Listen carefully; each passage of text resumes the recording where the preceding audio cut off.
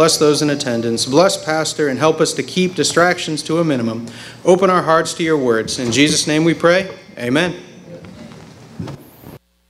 Amen. All right. Well, you're there in the book of 1 Timothy, and I'd like you to look down at verse number 13.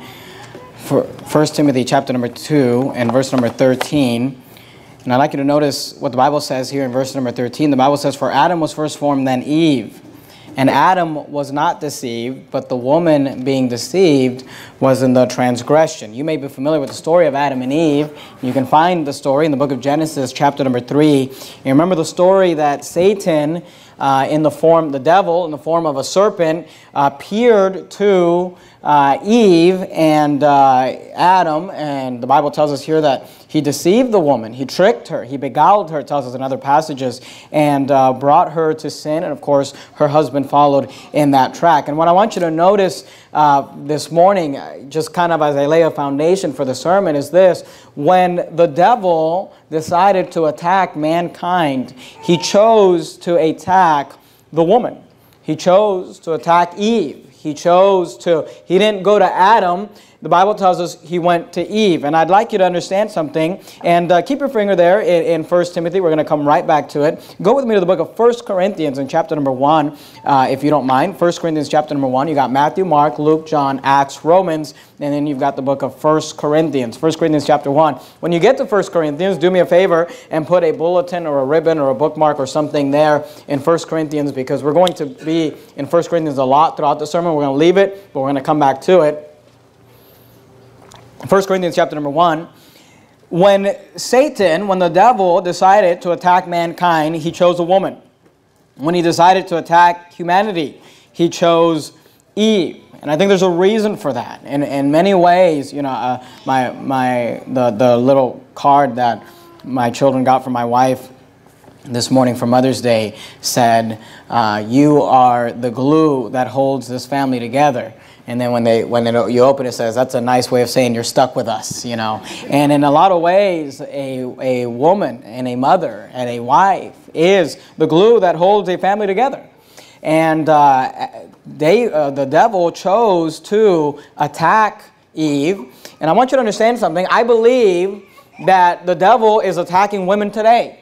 I believe that there is a full-fledged attack on womanhood today. And I don't want to just preach to mothers this morning, but I do want to preach to just women in general. And I want to explain to you that Satan doesn't change a lot. You know, his first idea was, let me attack women, and if I can attack Eve, then I will affect Adam. And if I can affect Adam, then I will affect their family and all their generations. And of course, you know and I know that as a result of that, we're all sinners. But here's the thing. I believe that today, Satan has an agenda to attack women, to attack ladies, to attack womanhood. And he's still trying to trick and beguile and deceive. Now, I want to give you some very practical things this morning in regards to how Satan is attacking women. But I want you to notice, before we get into that, look at 1 Corinthians chapter number 1. And I'd like you to notice verse number 18. The Bible says this: "For the preaching of the cross is to them that perish foolishness." Now here's what I want you to understand.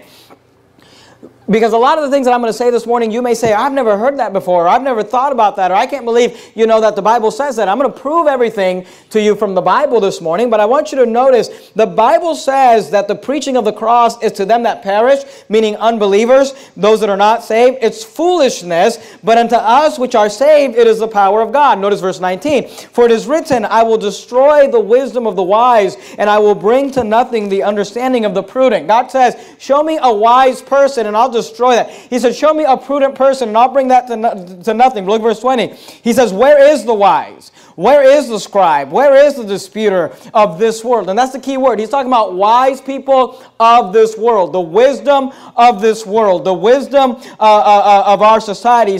He says, where is the wise? Where is the scribe? Where is the disputer of this world? Hath not God made foolish the wisdom of this world? I want you to understand something. The wisdom of this world and the way this world thinks, the agenda of this world, what this world pushes and what it, you know, puts up on a pedestal, to God, that's foolishness. And in the same way, when you look at what the Bible teaches, Often the world will look at that and say, I can't believe the Bible says that. I can't believe God would say that, or I can't believe Christians believe that. But here's what you need to understand. Don't expect the world to understand the wisdom of God, and don't try to, be a Christian and try to be on the side of God and understand the wisdom of this world. Because the wisdom of this world to God is foolishness, and the wisdom of God to this world is foolishness. Look at verse 21. For after that, in the wisdom of God, the world by wisdom knew not God. This world, the quote-unquote wiser it gets, the less they know God. It pleased God by the foolishness of preaching to save them that believe. For the Jews require a sign, and the Greeks seek after wisdom. But we preach Christ crucified, unto the Jews a stumbling block, but unto the Greeks foolishness. But unto them which are called, both Jews and Greeks, Christ, the power of God and the wisdom of God, because the foolishness of God, I want you to notice this phrase, because the foolishness of God is wiser than men, and the weakness of God is stronger than men. You need to understand this and grasp this, that the way that God thinks and what God teaches us, according to this world's standards, it's foolishness. But listen, the foolishness of God is greater. It's better than the wisdom of this world. Now make your way back to 1 Timothy, chapter number 2. And I'd like you to look down at verse number 13 again. 1 Timothy chapter 2 and verse number 13. Notice what the Bible says. For Adam was first formed, then Eve. And Adam was not deceived, but the woman being deceived was in the transgression. I believe today there is an attack by the devil. There's an attack by Satan on families, on men, on women, but specifically, I believe just like he was in the days of the Garden of Eden, attacking Eve, the woman, I believe there's an attack on womanhood. Now let me say this. If I were the devil and I wanted to attack women, I wanted to destroy women, and I wanted to use women to destroy men, and women to destroy families, and women to destroy society, you know what I would do is I would use schools, colleges, universities. I'd use the media. I'd use the culture of this world to brainwash women into thinking that having a career and having a job and owning a business or running a business or being some sort of a political leader, I would use that to try to brainwash women into thinking that having a career is more valuable than raising a child. Notice what the Bible says. You say, in verse 14, Adam was not deceived, but the woman being deceived was in the transgression. Now here's the thing, Eve messed up. Now Adam messed up too, okay? So we're not bashing women. They both messed up. But Eve, would say she'd be she'd feel guilt, she'd feel remorse. She'd think, oh no, what did I do? But notice what God says in verse 15. He says, notwithstanding, she shall be saved in childbearing. Here's what he says. He says, women, and Eve specifically, but all women, he says they can make up for their mistakes, or they can find value in something. Even though we're all sinners, he said that they can find value in childbearing if they continue in faith and charity and holiness and sobriety. Go to 1 Timothy chapter number 5. You're there in 1 Timothy chapter 2. Flip over a few pages to chapter 5. Look at verse number 14. Here's what I want you to understand. And you may think, well, I can't, culture doesn't teach that, society doesn't teach that. But here's what the Bible teaches. The Bible teaches that the greatest value that a mother can have is that in raising her child. Today we are taught, and women are literally brainwashed in colleges and universities where they think like, oh, having a child and, pursuing a career, this is valuable and this is a waste of time. I need to go, start a business. I need to go, and, I'm all for women starting businesses. If you don't have children or you don't, have children at home, go work. I'm not talking to you, but I'm saying if you have a mother, and the virtuous woman, she ran a business from home. And I think that's great too. But this idea today where we're being told, no. Children are a nuisance. They're a burden. Put them somewhere. Put them in some daycare somewhere, and you go do something of value with your life, and you go work somewhere. That is not what the Bible teaches. Now, that is the wisdom of this world, but that's not the wisdom of God. Look at 1 Timothy chapter 5. Look at verse number 14. 1 Timothy 5:14. I will therefore that the younger women marry, bear children, Guide the house. Give none occasion to the adversary to speak reproachfully. The Bible teaches that God's will for any young lady's life is that she would marry, bear children, and guide the house. And let me say this, the greatest value and the greatest impact, the greatest thing that you can do for society, women, is to stay home and raise a child in the fear of the Lord and the love of the Lord. And you say, no, I want to go be the CEO of some company. That is foolishness. You get the opportunity to invest your life into an eternal soul. You get the opportunity to invest your life into a human being or 2 or 3 or 4 or 5 or however many God blesses you with. You get the opportunity to raise a child for God. And we ignore that today and say, no, I'm going to go get a college degree. No, I'm going to go work and I'm going to let somebody else raise my children. That's the foolishness of this world. And you know, if I were the devil, I would brainwash women into thinking, no, that's acceptable. If I were the devil, I would use the media and culture to brainwash ladies into thinking, don't waste your time raising your children. Don't be a stay-at-home mom. That's a waste of time. You go get a career. You go get a job. But listen to me. You will regret not spending the time that you have with your children. You only have them for a short amount of time.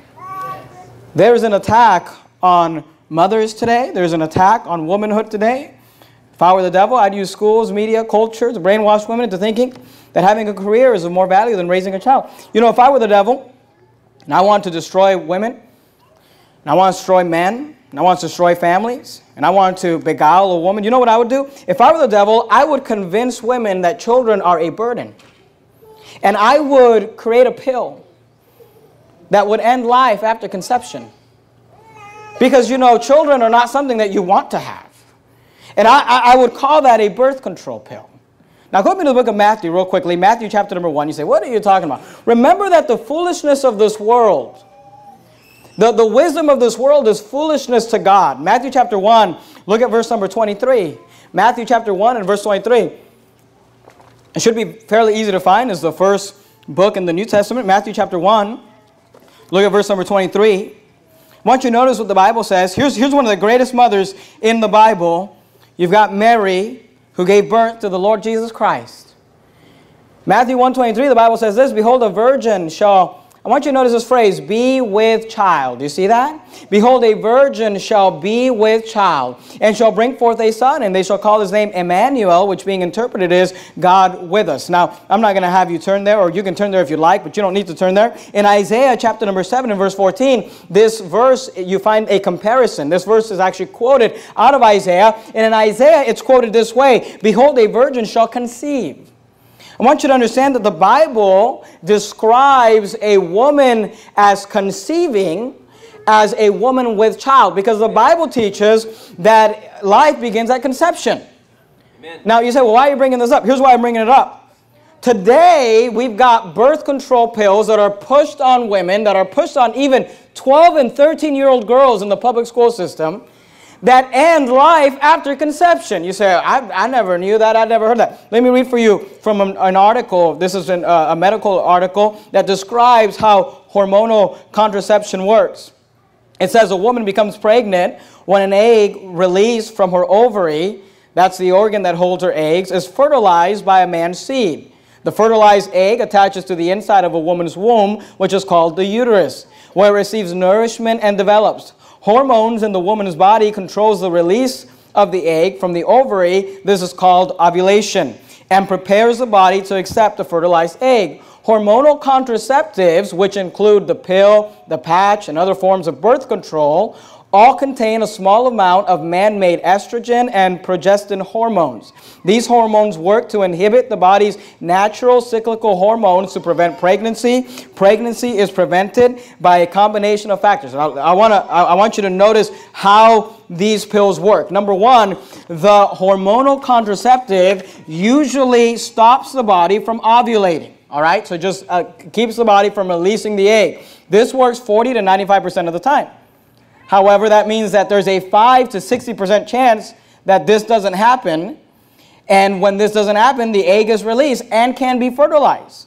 But in the case that happens, number two, the second way that that the birth control pill will end the pregnancy or stop someone from getting pregnant or end the pregnancy is hormonal contraceptives also will change the cervical mucus to make it difficult for the seed of a man to go through the cervix and find an egg. They'll basically, and I don't want to get into many details, but they'll increase the mucus around the egg to keep the seed of a man from ever touching the egg and having conception or fertilization. Now up to this point, no life has been created. You just stop the egg from being released. If there's never conception, then no life is related. Up to this point, if you keep the seed from reaching the egg, then you have no life. You know, I mean, it's all this medical weirdness, but whatever. You know, at least you're not killing someone. Here's a third way. The last resort for hormonal contraceptive is to end a pregnancy by changing the lining of a woman so it is unlikely that a fertilized egg, an egg that has already been fertilized, conception has been made, life has begun, so that egg will not be able to attach to the uterus, will not be able to implant, therefore not receive the needed nourishment and literally starve a child to death. And you say, why are you preaching this on Mother's Day? Look, you got your gift, okay? You got your candle, all right? Now it's time for me to preach. The kid's saying, now it's time for preaching. You say, well, my whole life I've been, the pill, people told me that that's what you do to not have children. I get that, but here's the problem. From the days of Adam and Eve, Satan has had an agenda to trick women, beguile women, and today women are being told, oh, just take this pill, it'll keep you from getting pregnant, because children are a nuisance, because children are a burden. The Bible says, yea, children are an heritage of the Lord. The Bible says that the fruit of the womb is his reward. The Bible says that it's God who opens and closes the womb. And we ought not play God and say, well, I'm going to control when I'm going to stop having children. And here's the thing with birth control pills. There's a percentage of the time that they end life after conception. And today you got Christians, all over the radio and all over, the TV. Christians are upset about abortion. And by the way, I'm upset about abortion.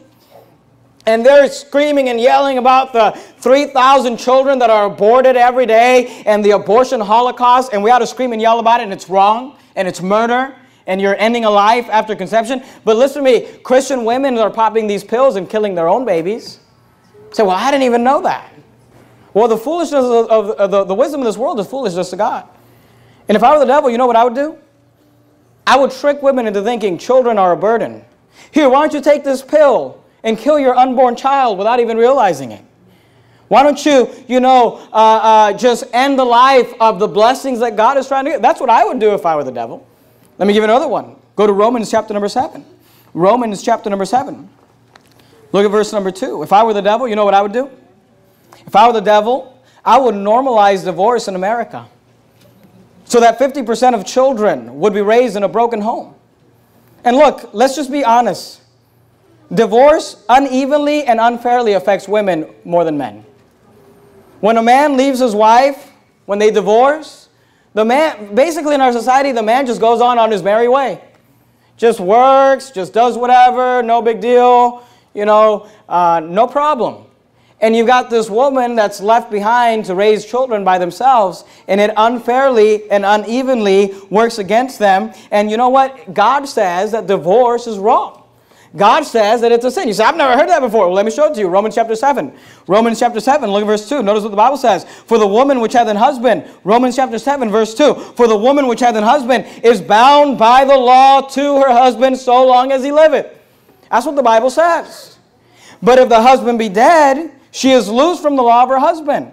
That's why the traditional, marriage ceremony says, till death do us part. Why? Because you're bound to your spouse by the law until he liveth. But if the husband be dead, you could obviously change that. If the wife be dead, she is loosed from the law of her husband, of his wife. Look at verse 3. So then, while her husband liveth, she be married to another man, she shall be called an adulteress.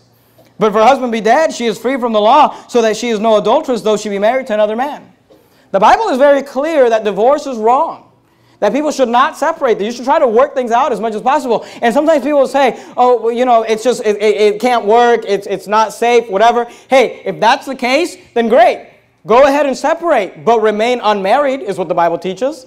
Until your spouse passes away, then you're free. But the Bible teaches, because here's what God wants. God wants children to be raised by a father and a mother. And God wants women to have the help of a man who's going to be there and be connected and be involved in the raising of those children. But you know what I would do if I were the devil? You know what I would do if I wanted to destroy women? You know what I would do is I would make it normal. I would make it accepted. I would make it just the normal thing that children, that divorce is just something that everybody does. 50% of people are 50% of people in this room are divorced. And look, if you're divorced, I'm not against you. I'm not mad at you. But I'm trying to keep some young couples and some children that haven't even got married yet to realize that marriage is a very, very important thing. And when you go to that altar, don't do it flippantly. Make sure you know who you're marrying. Make sure you're making a lifelong commitment. If I were the devil, I'd normalize divorce to destroy families, to unevenly and unfairly burden mothers. That's what I would do if I was going to destroy, if I was going to attack women. Go to 1 Corinthians chapter 6. 1 Corinthians chapter 6. Look at verse number 18. 1 Corinthians chapter number 6 and verse number 18. You say, well, do we really need this type of preaching? Look, you know what's wrong with our society is everywhere you go, you are affirmed. Everywhere you go, people are telling you, there's nothing wrong with you. Everything is great about you. You need to change nothing. And our society is literally crumbling. I mean, today, the normal, you say, I can't believe you're preaching this. Think about what you're saying. Today we live in a society where the majority of the people that we live in think it's completely normal and it's completely rational for some guy to turn himself into a woman and then walk into the woman's restroom. And if you say like, hey, that's a little weird, then people are like, you are a hateful person. Because some dude, cutting his stuff off and becoming a woman, we say that's weird and perverted and it's wrong. And people are like, I can't believe you would say that. That's the wisdom of this world. And what we need is a church that'll stand up and preach the Bible and say, no, here's what the Bible says. Here's what the Word of God says. And women, here's the funny thing. The people that get most offended, obviously, at these type of sermons, but just in general that I've noticed is women. And they're the ones that are under the most attack. They're the ones that it seems like Satan just hates the most. These women are like, I can't believe you tell us to work. I'm thinking to myself, really? So your husband gets to go to work, and he gets to go hang out afterwards and do whatever he wants, and you want to go work and take care of the children? I mean, God, that is not the system that God provided. God wants women to be blessed. God wants women to be taken care of. God wants women to have a man beside them that loves God and will protect them and will take care of them. But if I were the devil, I'd try to ruin that. I'd normalize divorce in America. You know what I would do if I were the devil? Can you make your way to 1 Corinthians chapter 6? If I were the devil, I would convince young ladies that having a physical relationship before marriage is not only accepted, but expected. And that in the world that we live in today, it's totally normal to just go to bed before you're married. You know why I would do that? So that up to 40% of children, and this is statistically proven. Do you know that 40% of children today are born out of wedlock? Are born with no dad in the home, to a single mother who's unfairly, and again, the vast majority of these situations, who gets burdened with the children raising them by themselves? The mom does. There's an attack on women today. There's an attack to make it difficult for women, to make it hard for women, and the devil is convincing young ladies and telling them purity doesn't matter, being a virgin doesn't matter, being chaste doesn't matter, you be loose, you just, do whatever, you go wherever. But here's the thing, ladies, let me tell you something, you end up pregnant, you're going to be the one that's going to burden that. And half of these guys, just because they can have a child doesn't make them a man. And they don't raise their children. They don't stick there. And notice what the Bible says. 1 Corinthians chapter 6. Look at verse 18. Flee fornication. You know what the Bible teaches? That it is a sin for people to go to bed before marriage? You know there was a time when every preacher in America would preach these type of sermons and say, hey, you ought to walk down the aisle virgin. You ought to walk down the aisle pure. And by the way, it's not just ladies, it's young men too. Our people, our young people today and our children today need to be taught to be clean and to be pure and to be separated and to walk down and to save themselves for the one that they're going to give themselves for the rest of their life. Now that's not heard of today. That's not preached today. You don't find that sermon being taught almost anywhere today. But God says, flee fornication. Every sin that a man doeth is without the body, but he that committeth fornication smiteth against his own body. And by the way, let me say this while we're on it. Go back to 1 Corinthians chapter 5, look at verse 9. God thinks so badly about fornication that he even says to not allow it in church. People who are fornicating in church ought to be removed from church. That's what God says. I've never heard that. Well, let me show it to you from the Bible. People say, I've never heard half the things you've already, I don't know if you noticed, but I proved it all from the Bible. See, the problem is this. Most people go to churches where the pastor just gets up and says, you're doing great. You're doing wonderful. Put money in the offering plate and just go on your merry way. Go ahead and destroy your life as long as I can drive a Mercedes. Go ahead and destroy your marriage as long as I can drive a Lexus. Go ahead and destroy your marriage as long as I can be on TV and be Mr. Popular and be Mr. Whatever. But you know what? The Bible says that my job is to preach the word. My job is to preach and be instant in season, out of season, whether people like it, whether they don't, whether society likes it, whether they don't. We're supposed to just preach what the Bible says. All right, there in 1 Corinthians chapter 5, look at verse 9. Notice what the Bible says. I wrote unto you an epistle, not to company with fornicators. God says don't company with them, don't hang out with them, don't, be around them. Yet not altogether with the fornicators of this world, or with the covetous, or extortioners, or with idolaters, for then must ye needs go out of the world. He said, I'm not talking about worldly people. Worldly people are going to fornicate. We get that. If you separated from fornicators, just in general, you'd have to quit your job, is what he's saying. Look verse 11. But now I've written unto you not to keep company if a man that is called a brother be a fornicator. He's talking about a Christian. If they be called a brother, be a fornicator, or covetous, or an idolater, or a railer, or a drunkard, or an extortioner, which such an one not to eat. He says, don't have fellowship with them. Don't go out to eat with them. Don't have them in church. He says, remove them from the congregation. Why? Because God thought it was extremely important that we raise our children in an environment where, look, my children, I've got an 8-year-old, and a 6-year-old, and a 4-year-old, and a 1-year-old, and one on the way, or almost 2-year-old, and one on the way. And look, my children need to be raised in a church where they see that the normal thing is for a man to keep himself clean and pure, and for a young lady to keep herself clean and pure, and to walk down an aisle and be virgin and make a commitment to themselves and stay married for the rest of their lives. And a man is married to a woman. They don't need to see two people shacking up and we just acting like it's normal. And you say, well, every other church, I don't really care what every other church does. I care what the Bible says. And the Bible says, hey, if you're in fornication, you know what? If you're in fornication, you either need to get right or you need to get out. Amen. We don't need you here. You say, well, don't you need our tithe? No, we don't. We've never worried about offerings. We've never worried about attendance. You know what? God's taking care of both. Amen. And we never started this church to try to have some sort of a mega church and I'm going to be all over the TV. We started this church to preach the Word of God, and we'll find a few people who actually care what the Bible says, who actually want to learn what the Word of God says. And listen, if you're fornicating, you're sleeping with someone you're not married to, or you're, shacking up, get out or get right. And you say, well, you just want people to leave. No, I don't want you to leave. I'd rather you just get right with God. But I realize this, some people are too selfish to get right with God. And if you don't care about that, then just don't be here. Go to the church down the street. They'll love you fornicating. They'll high-five you fornicating. They'll say there's nothing wrong with you fornicating. But that's not what the Bible says. If I were the devil, I'd normalize divorce in America to destroy women. If I were the devil, I would convince young ladies that I would use MTV, I would use music, I would use music videos, I would use artists, I would use billboards to teach young ladies that their body is worth nothing, it's just a piece of meat. I would make the most popular people in our country just these loose women that show off their bodies. These whores is what the Bible calls them. I would make them the most popular so young girls rise up, so they grow up and think that's the only value that I have is my body. And if I don't let a young boy just have his way with me, then he's not going to want to hang out with me. That's what I would do. I would brainwash women into thinking the only value they have is their body, so just let guys do whatever they want, and then I would destroy a nation as a result of it. Go to 1 Corinthians chapter 11. 1 Corinthians chapter 11, look at verse 14. You know what I would do if I were the devil? If I want to attack women, if I want to destroy society, you know how you destroy a society? You attack women.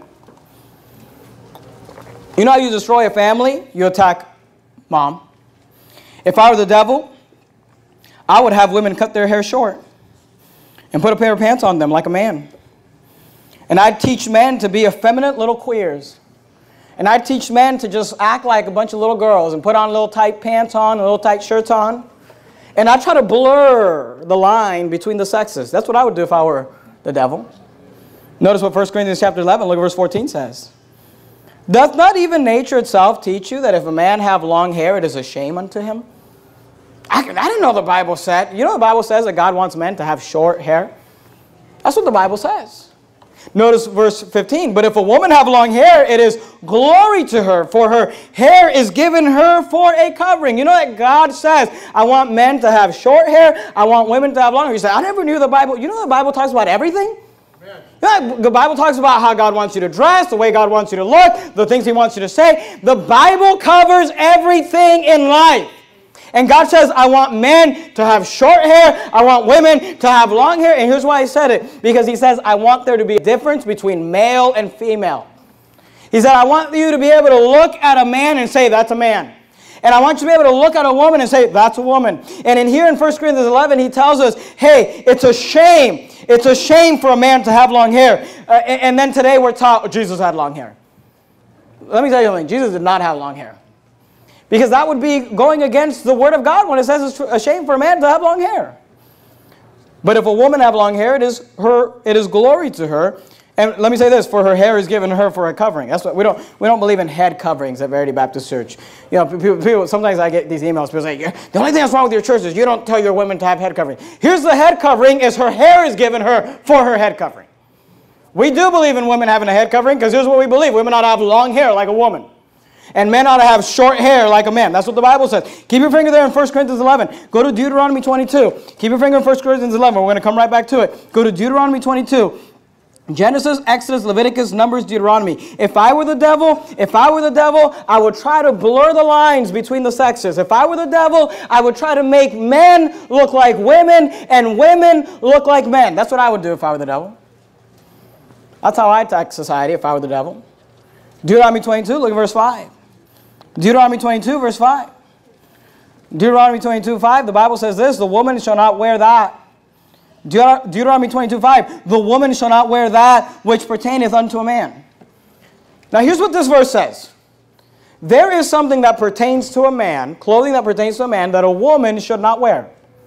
I mean, could we agree on that? Is that clear?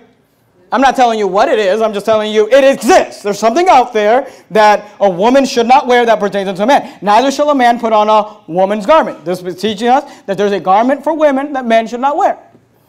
I'm not telling you what it is. I'm just telling you. Can we all intellectually agree that that's what the Bible says? For all that do so are abomination unto the Lord thy God. Now look, here's what you need to decide. God says that there is an article of clothing that belongs to a man that a woman should not wear, and there's an article of clothing that belongs to a woman that a man should not wear. You got to decide what that is. But as you study the Bible, you know what I find that only men wear in the Bible is pants. And you know what you won't find one reference in the Bible to women wearing? Pants. And you know what historic Christianity for centuries and centuries and centuries has always believed? That women have long hair and wear skirts and dresses, and men have short hair and put on a pair of pants. I mean, look at the stinking sign on the bathroom door. How do you know which one's for male or which one's for female? One's wearing a skirt and one's not. Now here's the thing. Here's the problem with our society. Our society changes. See, there was a day when you would have preached this and it would have just been normal. I mean, nobody, and here's the thing. Did you know that there was a day in America when women were arrested for wearing pants in public? Literally thrown in prison. And look, if you're sitting here and you say, I got a pair of pants, I'm not mad at you. You've been raised in this society, in this world that God, you ought to be upset at the devil for attacking you and beguiling you. You ought to be glad that someone's standing up and saying, wow, I never heard that before. Praise the Lord, we're getting the word out. But listen to me. Today, you preach against women wearing pants and people get upset and mad and angry. I'm never coming back here. And let me tell you something. Today, if Pastor Jimenez walked up here to preach, wearing Miss Joanne's nicest, Sunday dress, you would think that's weird. But that's the problem with man's society, is men change. Because I'm telling you right now, there's coming a day in America when it'll be totally acceptable for men to just walk around in skirts and dresses. It's already happening. And there's coming a day when some fundamental Baptist preacher will stand up and say, men really should not be wearing dresses. And people go, wow, I can't believe you'd say that. That's crazy. That's insane. But that's the problem with the wisdom of this world, is changes. But you know what? God never changes. And today we're all up in arms and we're so mad. We're mad at this people and mad at that people. We're mad at Target. We're mad because this Bruce Jenner guy got changed into some woman, and we're mad because we don't want to go in a restroom. But listen to me. It started way back. It started way back, decades and decades and decades ago. This agenda started when Satan decided, you know what I'm going to do? I'm going to try to convince women to take their skirts off and put pants on. And you know what I'm going to do? I'm going to try to get guys to think it's cool to have long hair. And you know what I'm going to do? I'm going to start blurring the lines between the sexes. So now you can have these sodomites just out and proud, and it's totally normal, totally accepted. Because, is there really a difference? Now look, I don't know about you, but if I were the devil, that's what I would do. If I wanted to attack women, if I wanted to attack society. And don't get all mad. You're all upset about transgender while you're putting on a pair of pants, ladies. You're part of it. We're part of it. Our culture and our society is part of the issue. You're there in Deuteronomy 22. Go to Deuteronomy chapter 6. Deuteronomy chapter 6. You know what I would do if I were the devil? You know what I would do if I wanted to destroy women? You know what I would do if I wanted to destroy motherhood? You know what I would do if I wanted to attack families? If I were the devil, I would create an institution where parents would volunteer to send their children away for 7 hours a day, 5 days a week, for the purpose of education. So that way I could just have access to their children and brainwash their children into believing stupid things like they came from a monkey. Or that they are to be accepting of sodomy and homosexuality. You know what I would call it? I call it the public school system. That's what I would call it. I'm just saying, if I were the devil, I would find a way to try to get parents to give me their children while they weren't around for a certain amount of time every day, for a certain amount of time every week, for a certain amount of time every year, so that I can have access to these children and teach them whatever I want without their children being present. If I were the devil, that's what I would do. I'd call it the public school. Are you there in Deuteronomy chapter 6? Look at verse 5. Deuteronomy chapter 6, verse 5. The Bible says, and thou shalt love the Lord thy God with all thine heart, with all thy soul, and with all thy mind. And these words which I command thee this day shall be in thine heart. Notice what he says, verse 7. And thou, he says, and thou shalt teach them diligently unto thy children. You know that God gave you, mom, God gave you, dad, the responsibility of educating your children?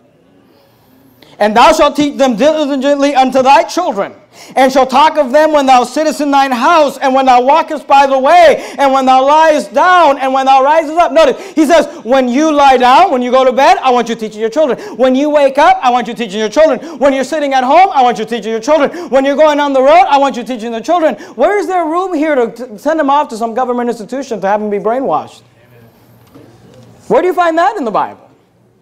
Show me the public school system in the Bible where we're supposed to take our children, give them to the wicked, filthy government we live in, and let them brainwash them for 7 hours a day. See, I can't believe you would say that. But here's the thing. The wisdom of this world is foolishness to God. And the foolishness of God is stronger than the wisdom of this world. I'm just saying, I don't know. I'm not the devil. But if I were the devil, I think that's probably what I would do. Figure out a way to brainwash the next generation. To separate them from their children, from their parents, and then teach them things that their parents don't believe. To separate them from their parents and teach them that their loyalty ought to be to government, not mom and dad. That their loyalty ought to be to, the government, not to church or the things of God. To teach them that there is no God. That's what, I'm just saying, if I were the devil and I wanted to attack Eve, that's probably what I would do. Go to 1 Corinthians chapter 7. 1 Corinthians chapter 7. 1 Corinthians chapter 7, if I were the devil, you know what I'd do? If I were the devil, you know what I'd do? I would make it normal for wives. In fact, I would make it a joke. In fact, I would make it a joke on TV, and I'd make it a joke in our society, and I'd make it a thing that people just kind of chuckled about and laughed about. If I were the devil, I would make it normal in our society for wives to not enjoy a physical relationship with their husbands and to encourage the wives to constantly and regularly deny their husbands physically. That's what I would do if I were the devil. Now look, if you were the devil, maybe you'd do something different. But if I were if I were the devil, I would teach women that, look, your husband is a pervert and he's lustful and he just, he's got issues and you just deny him regularly and you don't enjoy a physical relationship with him. All right, there in 1 Corinthians chapter 7, look at verse 3. Let the husband render unto the wife due benevolence, and likewise also the wife unto the husband. The wife hath not power over her own body, but the husband, and likewise also the husband hath not power of his own body, but the wife. Look at verse 5. Defraud ye not one another. Look, ladies, when you deny your husband, or even husbands, if you deny your wife physically, the Bible says you're defrauding. You're stealing from them. You're keeping something that belongs to them. Defraud ye not one another, except it be with consent for a time, that ye may give yourselves to fasting and prayer. He says, if you're going to fast and pray, go ahead and consent for that time to not come together physically. But look, unless you're Jesus and you're fasting for 40 days or something, most people are fasting for like a day, 2 days, 3 days. Look what he says, and come together again, that Satan tempt you not for your incontinency. He says, look, your job is to come together. Your job is to not defraud your spouse. Your job is to have a physical relationship on a regular basis with your spouse. You say, I can't, why are you preaching this? Because it's a big deal in marriages in America today. That's why I'm preaching it. Because our stupid society has brainwashed women into thinking, oh no, that's not, just your husband, he's a pervert. The fact that he wants to be with you so much. Look, you know what? Quit defrauding him. Because you know what I would do if I were the devil? I would brainwash women into thinking that's what you got to do. Just, deny your husband. That'll help your marriage. 2 Corinthians chapter 6. 2 Corinthians chapter 6. And look, do you know that God made your body to want to enjoy a physical relationship with your spouse? God did that. The Bible says that the marriage bed is undefiled. 2 Corinthians chapter 6. You know what I would do if I were the devil? 2 Corinthians chapter 6. If I were the devil, I would encourage Christian ladies to marry unbelievers. I would try to get Christian young ladies to marry a guy who's not saved. I would get the media to make, on TV, to make Christian men look like a bunch of wimpy, stupid idiots. I would make the media to make, when I was a kid growing up, there was a show, there was a cartoon show, and on that show there was the Christian character. His name was Ned Flanders, and he was just the biggest, dumbest loser. He was just the wimpiest idiot. If I were the devil, I would make the media, make Christian men look like idiots. Men that get up and go to work every day, men that are loyal to their wives, men that provide for their wives, men that protect their wife. I would make that guy look like an idiot. Then I'd take some drunken, drug-addicted, hasn't held down a job for years, bum with long hair and a tattoo, look like the coolest guy around, so that Christian young ladies would want to marry this idiot and not a man of God. Here's why I would do that. So that when they do have a family, maybe they're not the one that had a divorce. They're not the one that had a guy, just impregnate them and leave them. They've got a guy at home, but he's not much of a spiritual leader. He's there, but he doesn't really care about the things of God. He's there, but he doesn't really know anything about God. He's there, but he's not really taking the spiritual lead. I'm just saying, if I were the devil, that's what I would do. Are you there in 2 Corinthians chapter 6? Look at verse 14. Be ye not unequally yoked together with unbelievers. For what fellowship hath righteousness with unrighteousness, and what communion hath light with darkness? You say, Pastor, I don't, why are you, look, Father's Day is coming, okay? Just hold tight. But listen, you guys, you need to step up. You need to be the leader. You need to lead spiritually, physically, emotionally, financially. It's your job to be the head of that home. If I were the devil, I'd try to get Christian young ladies to ruin their lives by marrying some guy that's not going to lead spiritually. You know what I would do if I were the devil? Can you go to Ephesians? You're there in 2 Corinthians? Past Galatians into Ephesians. If I were the devil, no, I'm not the devil. Some of you don't believe that, but that's okay. If I were the devil, you know what I would do is I would create an electronic box. And I'd call it the television. And I would put shows on that box like soap operas and daytime talk shows and reality TV. In fact, I'd create another electronic box and I'd call that thing a computer. And I'd make it small enough for you to hold in your hand. And I'd put social media sites on there like Facebook and Twitter. And you say, well, why would you do that? Here's why I would do that. I would do that to assure that mothers have every opportunity to ignore their children possible.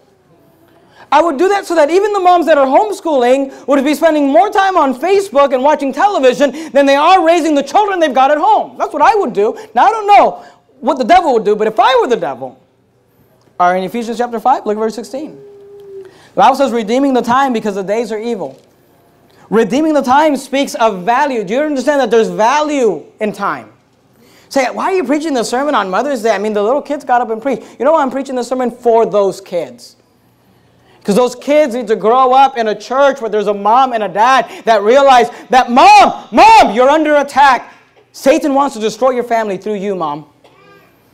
Satan wants to destroy your family through you, Eve. You've only got a short amount of time with them. You've only got them for 18 years, 20 years. My daughter's 35 years. And that's when they're allowed to start dating. You only have them for a short amount of time. Redeem that time. Don't waste it. If I were the devil, you know what I would do? Can you go to 1 Peter chapter 3? You're there in Ephesians. You're going to go past Philippians, Colossians, 1st and 2nd Thessalonians, 1st, 2nd Timothy, Titus, Philemon, Hebrews, James, 1 Peter. 1 Peter chapter number 3. You know what I would do if I were the devil? If I were the devil and I wanted to attack women, I wanted to attack men through women, I wanted to attack homes through women, if I wanted to destroy society through women, if I were the devil, you know what I would do? Is I would teach women and I would brainwash women into thinking that submitting to their husbands is degrading and teach them to be rude and disrespectful to their husbands. I'm just saying, if I were the devil, that's what I would do. Are you there in 1 Peter chapter 3? Notice what the Bible says. Likewise, you wives. Likewise, you wives, be in subjection to your own husbands. There's nothing degrading about putting yourself under somebody's authority. We do that all the time. And here's what's funny about women. They're like, I'm never going to put myself under the authority of my husband. And I'm going to go work. So you can go put yourself under the authority of some other guy? So you can go put yourself... Look, we all put ourselves under the authority of someone at some point. If the cop pulls you over, most of us stop and we put ourselves under his authority. Some of you don't, and I get that. But whether you have a job, whatever, and in a home, God has made the man, the leader. He's put him as the head of the home. And women, it's your job to bring yourself under his authority, to be subject unto your own husbands. You want to be subject to somebody else's husband, at work. Notice what he says. Likewise, you wives, be in subjection to your own husbands, that if any obey not the word, that they also may without the word be won by the conversation of the wives. Look at verse 2. While they behold your chaste. The word chaste means pure conversation. That means lifestyle coupled with fear. Here's what he says. You say, well, my husband, he's not spiritual. My husband, he's not even saved. Look, he says, you just submit yourself anyways. And look, here's the thing about submitting to your husband. Let me go ahead and explain to you. We submit, the Bible says, wives are to submit unto their husbands, as unto the Lord and to the Lord. The Bible says that we have to obey God rather than men. Wives, your job is to submit to your husband until he asks you to do something that goes against what God says. If your husband says, I'd like to have, a steak for dinner, don't say, well, too bad, you're getting macaroni and cheese again. Okay, look, just be subject unto your husband. If your husband says, hey, can you lie to my boss and tell him I'm sick when I'm not, then look, say no, because God told me not to lie. You understand what I'm saying? If your husband says, you're not allowed to go to that church anymore, then say no, I will go to church because God commanded me to go to church. I ought to obey God rather than men. But when his direction is not conflicting what God asked me to do, you are to submit. That's what the Bible says. Notice what he says, verse 2. While they behold your chaste conversation coupled with fear. Look at verse 5. For after this manner in the old time, the holy women also who trusted in God. This is the Christian heritage of women. The holy women also who trusted in God. Notice, adorn themselves being in subjection. You know what the best thing you can do to make yourself beautiful to your husband is just to have a submissive, respectful spirit. They adorn themselves being in subjection unto their own husbands. Look at verse 6. Even as Sarah obeyed Abraham, calling him Lord. When Abraham would say, Sarah, could you take care of this for me? She'd say, yes, Lord. You say, you think we should do that? Look, I'm not telling you to do that. That's not our culture. But all I'm saying is this. Sarah was a mighty woman of God. I mean, when we get to heaven, I'd like to meet Sarah. I'd like to shake her hand and say, wow, what an honor, Sarah. God used you. You know, as we study the patriarchs over the next several weeks on Sunday night, we're going to look at the life of Sarah as well. She was a wonderful, wonderful Christian lady. But you know what? That she understood that her job was to submit herself to her husband. Sarah obeyed Abraham, calling him Lord, whose daughters ye are, as long as ye do well, and are not afraid with any amazement. You don't have to turn here, but Proverbs 21:9 says this. It is better to dwell in a corner of the housetop than with a brawling woman in a wide house. Look, you know that no guy wants to come home to some angry Rosie O'Donnell? I mean, do you understand that? Just no guy wants to come home to some angry, upset, you know, always mad. Nobody wants to come home to that. Your husband wants to be adorned, being in subjection. Calling him Lord. Hey, that'd be a good way to get your whatever you want, ladies. Start calling your husband Lord and see how many times he denies your shopping spree. I'm just saying, if I were the devil, I would teach women that submitting to their husbands is degrading and teach them to be rude and disrespectful to their husbands. That's what I would do. If I were the devil, that's what I would do. You know what I would do if I were the devil? If I were the devil, I would create a culture where women are encouraged to be loud and obnoxious, crude and rude, to destroy all sense of femininity. Look down at 1 Peter chapter 3 and verse 4 again. Look at verse 4. But let it be the hidden man of the heart, in that which is not corruptible, even the ornament. Notice what he says. Here's how he describes a woman. Of a meek and quiet spirit. That's how a Christian woman ought to be described. If someone were to say, you know, describe my wife, describe my mother, describe, you know, this Christian lady, your goal ought to be that they would describe you in this way. That woman has a meek and quiet spirit, which is in the sight of God of great price. But you know what I would do? I'd teach women to cuss like men. And by the way, men ought not cuss either. But I teach young ladies that, you know, you just cuss like a guy. You just use all manner of profanity. You just be rude, and you be crude, and you be loud, and you be obnoxious. That's what I would do if I wanted to attack women. If I were the devil. Look down at verse number 3 again. I'd like you to notice something else in this passage. 1 Peter chapter 3, look at verse 3. Whose adorning, let it not be that outward adorning, of plaiting the hair, and of wearing of gold, and of putting on of apparel. But let it be the hidden man of the heart, in that which is not corruptible, even the ornament of a meek and quiet spirit, which is in the sight of God of great price. Here's what he says. He says, a woman ought to not focus as much on the outward. And look, I'm not saying women ought not focus on the outward. I think it's fine for a woman. In fact, I think it's right for a woman. If you study Proverbs 31, you will find that the virtuous woman took time to take care of herself physically. And I think you ought to try to look nice for your husband. Ladies, don't let your husband come home at 5 or 5:30 and you're in your pajamas. You still got gum in your hair. You know, I think it's nice for you to take time to make yourself look nice, but that not be your focus. That's not your only value. That ought not be what your life is all about. My life is completely about how I look in the exterior. He says, look, whose adorning, let it not be that outward adorning of plaiting of the hair and of wearing of gold and of putting on of apparel, but let it be the hidden man of the heart. Work on that spiritual man.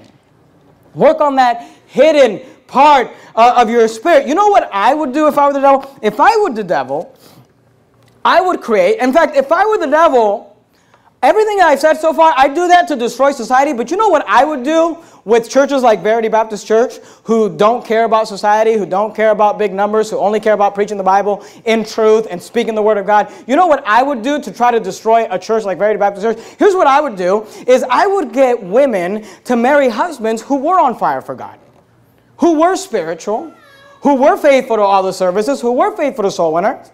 And here's what I would do. I would find women to marry men that loved God, and they're not necessarily opposed to God, but they're just not that spiritual themselves. Do you understand what I just said? I would find women to marry men who are not going to stop their husbands from going to church, and they're going to go to church with their husbands, and they're not going to oppose Christianity, and they're not going to try to fight them on it, but they're just not that interested themselves. I would find women that would sit in the mother-baby rooms during the service, and instead of listening intently while the pastor's preaching, they're just on their phone playing games or checking Facebook. Amen. You know what I would do if I were the devil? I would find wives who they're not necessarily opposed to their husbands. They just don't read their Bible themselves. They just don't pray themselves. They're just not interested in soul winning themselves. If I were the devil, I would try to find a wife that would hinder the spiritual growth of her family just by her not really being that interested in the things of God. That's what I would do if I were the devil. You know, if I were the devil, I would hate. If I were the devil, I would hate a lady who found it a privilege and not a burden to have children. If I were the devil, I would hate the mother who saw her greatest calling as being that of raising children and not giving them up to go further a career. You know, if I were the devil, I would hate the lady who was committed to her marriage till death do us part. And even when things got hard and got tough, she was just dedicated to being faithful and sticking that thing out. I would hate that lady. If I were the devil, I would hate the young lady who refused to give in to her physical relationship before marriage. I would hate the young lady who said, no, there's value to this body. There's value to who I am. And if you want to touch me, put a ring on my finger, get me a house, go get a job, and we'll talk. I would hate that young lady. If I were the devil, I would hate the lady who decided that she was going to dress to honor God and be feminine and be covered and be modest. If I were the devil, I would hate the mother who decided, I'm not going to outsource the educating of my children and the raising of my children to the government, and I will do it myself. If I were the devil, I would hate the wife who made it a priority to enjoy a physical relationship with her husband. If I were the devil, I would hate the young lady who decided that she's only going to date and marry and be interested in a Christian young man who loves God as much as she does. If I were the devil, I would hate the lady who gave her time to her family and to the things of God and refused to be distracted. If I were the devil, I would hate the lady who respected her husband, whether he deserved it or not, and who was submissive and respectful and reverent. If I were the devil, I would hate a lady who exemplifies a meek and quiet spirit. If I were the devil, the woman I would hate is a lady who's not just in church because her husband is, and if her husband didn't come, she wouldn't come, who's not just, going along because her husband's on this thing. I would hate the lady who loves God and walks with God and fears God, and she's going to be faithful to God, whether her husband is or not. That's who I would hate if I were the devil. Question I have for you ladies is this: which one are you? I mean, is Satan just looking down at you and saying, Eve, good job. You've fallen for all of it. Hook, line, and sinker. Beguiled. Or is the devil looking at you and saying, man, I really wish I could trick her into X, Y, or Z. Let's bow our heads and have a word of prayer. Father, Lord, I know these sermons are not popular.